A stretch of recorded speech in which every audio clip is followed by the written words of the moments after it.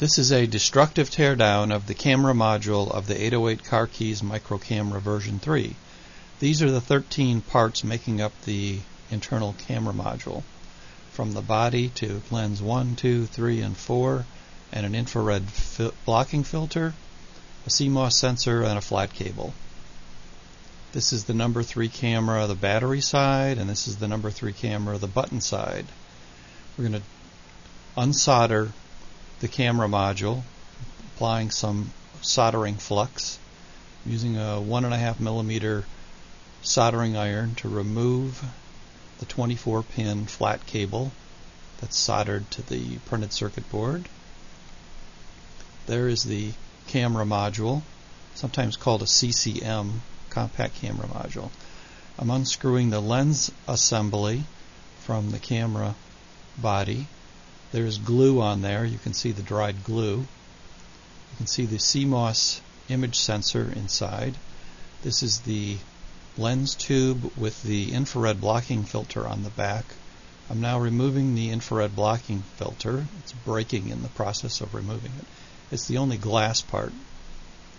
Then I'm removing the lenses. That's lens number 4 in the back with the black ring there is a spacer. Then lens number 3 just came out. That's a plastic lens and a thick spacer.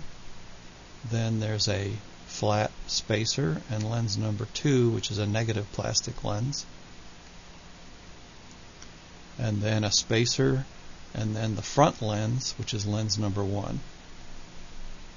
So those are all of the parts. All of the 10 parts that make up the lens tube assembly. I'm showing you views of the parts.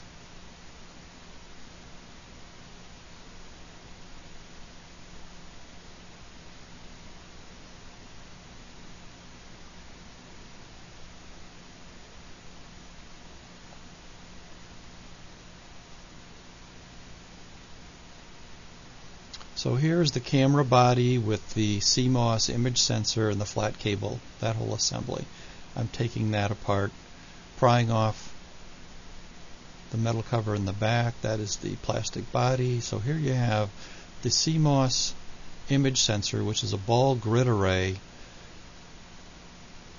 and that gets fused onto the flat cable at 473 degrees Fahrenheit.